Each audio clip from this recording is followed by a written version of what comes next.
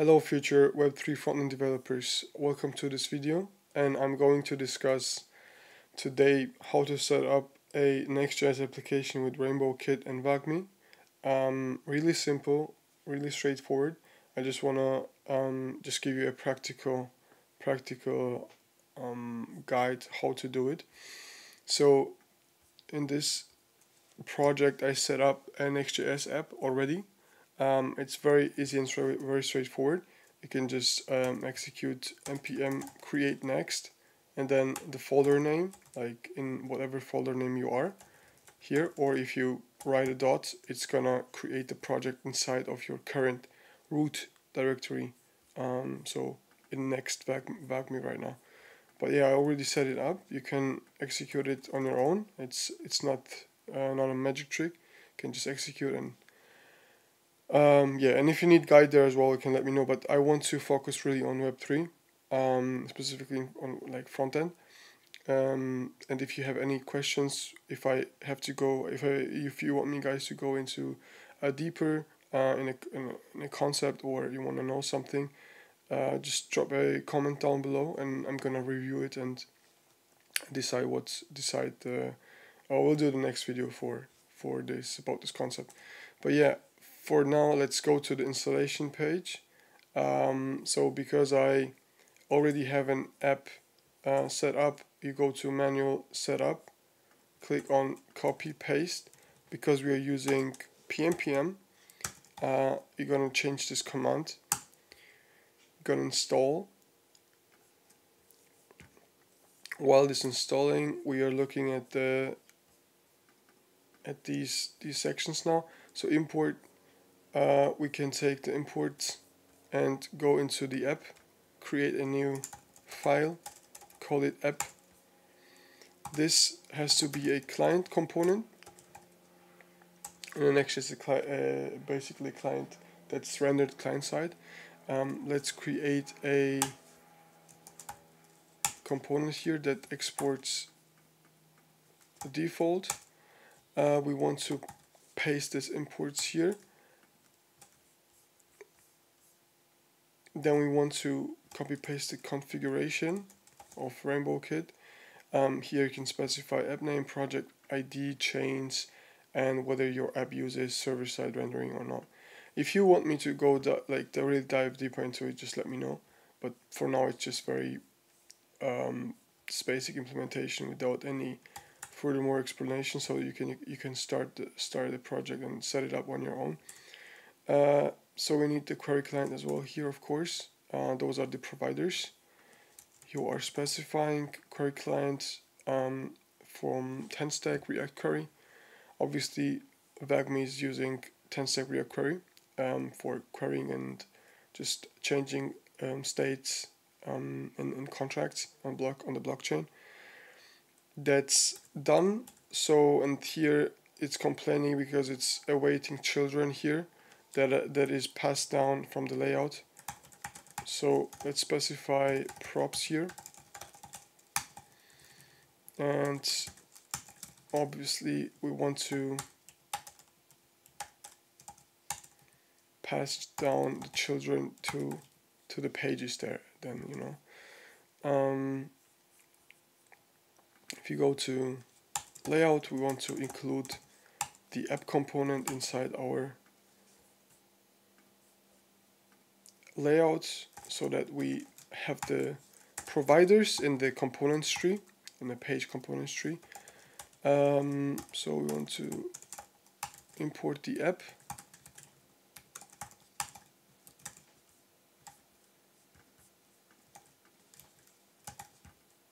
It is complaining because it's, of course, export default.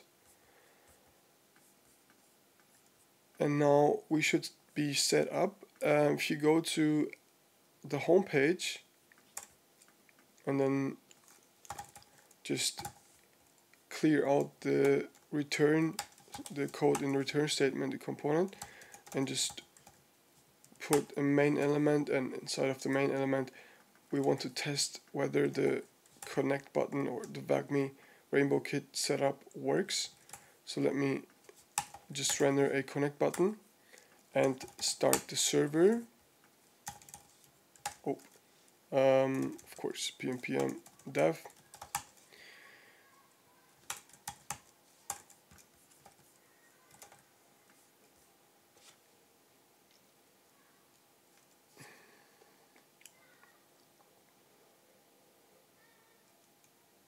Nice. Seems like I'm already connected because I was already working with it. But if I disconnect, oh sorry, if I disconnect, no, it's like this, yes sir, but we want to undisconnect this. Okay, so if I disconnect, you see the connect wallet.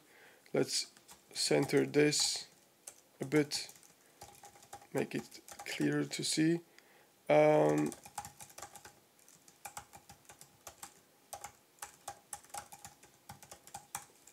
Nice.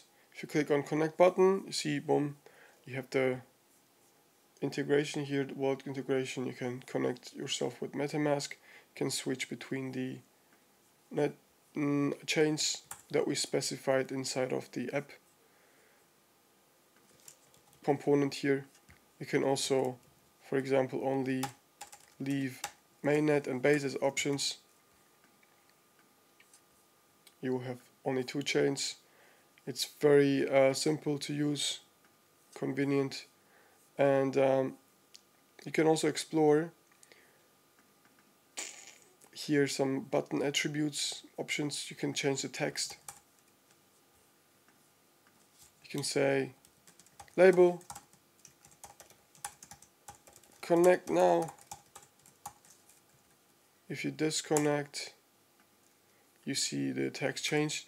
You can also, there is a show balance attribute. If you pass as true, you can see the balance shows basically, but that's by default also true, so you don't have to pass show balance as true.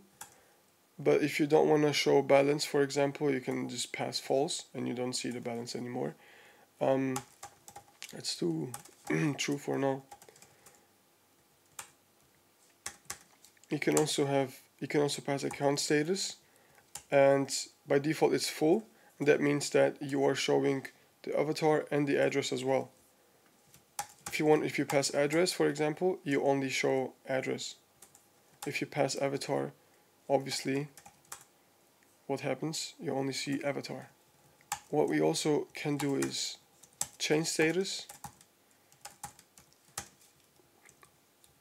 Again, showing only icon, for example, showing only name, or nothing.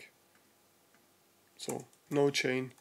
You are disabling the chain switching option, basically. Full shows both, so you can play around it with it a bit. That's it, and you have also the option of no, actually it's the model size you have to configure. So you can change the model size. So the size of this entire component, you can change it to, let's say, compact, and it will get smaller, as you can see. The compact version of the model, you can see it's getting smaller, and the wide option is the default one, which gets wider. And if you test it, if you go to layout, not layout but app, and go to Rainbow Provider and specify the model size, you can see it's getting compact, like smaller. If you do wide, obviously wide. You also have different options in terms of styling here. You can, for example, import a dark theme from the RainbowKit. You can specify dark theme here in the provider, RainbowKit provider, and if you connect now, you see the dark version of the model. You can also have your customized colors, and you can play around with it. Just pass an object, and inside of the object you have these customizable attributes that you can use. And yeah, can just switch between several just different visual styles and customize it.